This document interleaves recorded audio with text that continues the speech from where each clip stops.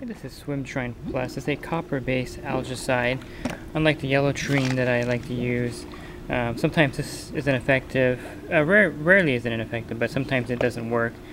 So it's a copper-based algaecide, which is pretty effective when you have algae that's embedded into the wall. If you have porous plaster, this works good.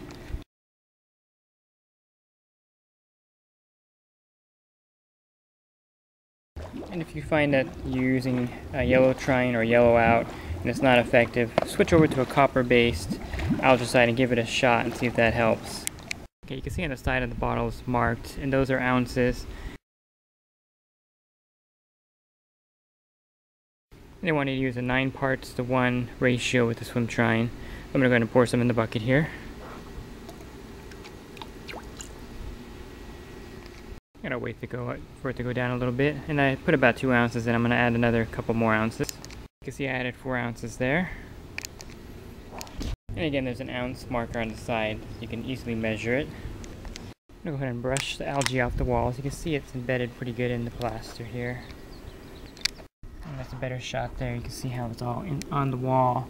And again, this is a very porous pool.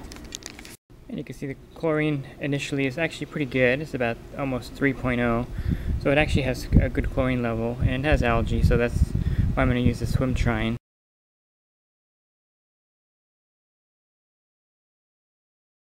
And I want you to pour the Swimtrine on the edge where the algae's at. They want you to pour it on a sunny day. It's more effective. I'm going to go ahead and start pouring this into the pool around the edge.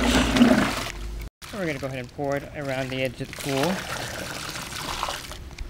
So the actual recommended dose is 3 ounces per 10,000 gallons. So I put about 4 ounces. This pool is about 12,000 gallons.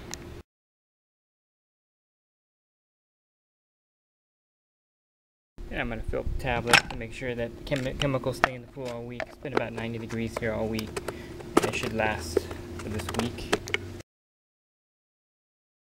And here's the pool after the treatment with the Swimtrine. You can see that it's cleared up quite a bit. There's no algae at all left in here.